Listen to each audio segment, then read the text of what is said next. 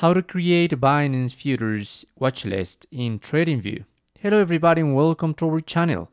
In this tutorial I'm going to show you how to create Binance futures watchlist in Tradingview, specifically in this part in the watchlist. So please watch till the end to properly understand the tutorial, and don't forget you're going to be able to find the Tradingview sign up link and website link in the description of this video. So basically this is my watchlist, and there I have different instruments that I'm following in order to know the different prices and movements that they have.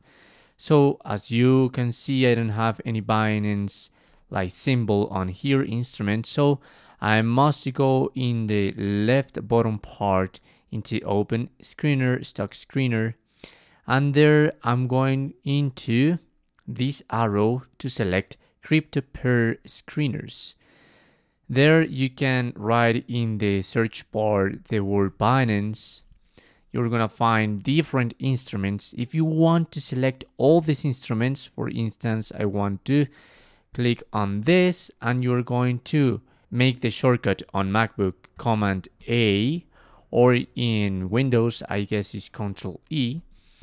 And once you have selected all, you must click the right button of your mouse and add all selected to watch list option. By now I'm just going to select one, the BTC BUSD with Binance USD Perpetual, and add to select watch list, and there it is. Obviously you can click on it, on its symbol, and you can drag and drop until the part that you need to. And that's it. That's how you're going to be able to create Binance futures watch list in Tradingview. Thanks for watching.